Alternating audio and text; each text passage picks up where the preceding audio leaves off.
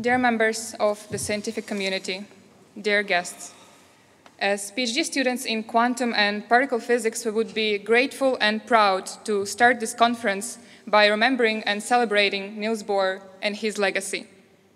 We would never miss such an opportunity on a peaceful day. However, now we have to address you not as PhD students, but as humans and as Ukrainians. By sharing the terrifying truth that we experience, the Russian war against us. We have some numbers for you. 352 civilian deaths, 16 of them children, in just the first 4 days of the Russian invasion. Hundreds of thousands of people who have left their homes behind and have fled and have to seek to find refuge in the foreign lands. And many of them do not even have a home anymore because it has simply been destroyed. The media of free and independent countries such as Denmark, such as Ukraine, do not hide away from sharing this information, and we are sure and we are hopeful that you are all well informed. Today, we would like to stress that among other horrible things, the Russian attack on Ukraine is also an attack on science. It's 2022, 2nd of March, Kharkiv. It is a city of students, and it's bombed now by Russia. This is the city where Landau and Lifshitz worked. It's where Sinelnikov once contributed to the peaceful splitting of the atom, of the nucleus. This is the city where, while we are speaking, a student dorm is on fire. It is the city where the Karazin State University was under a rocket attack. Last night, Professor Amosov died in the result of these tragic events. The city where residential neighborhoods and kindergartens and schools and hospitals are being destroyed every minute as the new norm. This is just one of many Ukrainian cities. We are a community without borders. We know a scientist from every other country. It is in our power to stop the war and save our colleagues in Ukraine and also in Russia. And here is how. This is our peer-reviewed idea. What we do. I flew from Turin yesterday to join this conference and call for action while having my family under air raids. They're getting ready to jump on the train and leave to the west. But they refuse. Say for the family of Tanya. Ukrainians in foreign regions are now joining the army. Young scientists stay in Ukraine. 80,000 people return to Ukraine to defend our land. We in Europe can barely hold ourselves away from joining the hell of this day. The only thing that stops us from doing this is that we are much more helpful on this scientific, international, and diplomatic front. Our army is full of people, but scarce on time. Ukraine will stand until the world community thinks and acts about the solution for the future.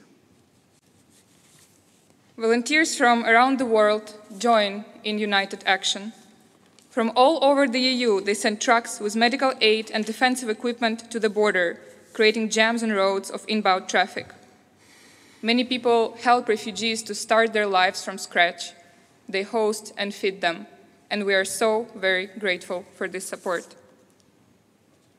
And here is what every one of us can do. We need to raise awareness in our respective circles and clearly state our position when we have a voice. We need to sign open letters and address our governments collectively, since democracies have this power. We need to suspend publishing of papers, suspend, not cease, with Russian state institutions. A delayed paper is nothing compared to the damage inflicted upon peaceful cities, civilians, defenders, parents, and children every day. This is not a punishment. This is just a time and a signal for them to think. Science is an ancient craft. It will survive a month without a paper, and you know it. The idea is to reach out to as many people as possible inside the country to stop the war machine. Human relations are much more amendable than human lives. Help scientists flee the Putin's madness. Encourage them to leave Russia now. Academic mobility for a month is not an unusual thing. With a collective move, the war will be over soon. Remember, USSR, after years of loyal attitude, closed its borders and mistreated the greatest scientists of the last century, Landau, Sakharov, Korolev, saved the physicists of Russia to save the science potential we need. Urge them to leave Russia now and go abroad. We will buy them a ticket. Welcome Ukrainian researchers when they come alive from Kyiv, Kharkiv, Odessa, and other peaceful cities. When Ukrainian scientists can peacefully exit, accept them in your institute. I doubt it is a matter of just a couple of days until they evacuate, but we need to act today. Now, not in front of books or calculations, but hiding underground, there are your colleagues and our mentors. Alexander Kordyuk, a director of Kyiv Institute, a specialist of high-temperature superconductivity. Serhiy Sharapov, a specialist in condensed matter. Pavlo Nakaznoy, a cosmologist. Zhelkovsky, an expert in membrane physics. And many, many more. And finally, stop the dual-purpose projects. The war will end, and we must think about tomorrow. What kind of world we want to live in. However lucrative the grants, we see that weapons is not a solution. Ukraine fights not only for its independence, but also for values we share with you. Science has always fought the darkness. In dark times, like now, the bright people shine the most. I see many bright people in front of me. Please join us. Thank you.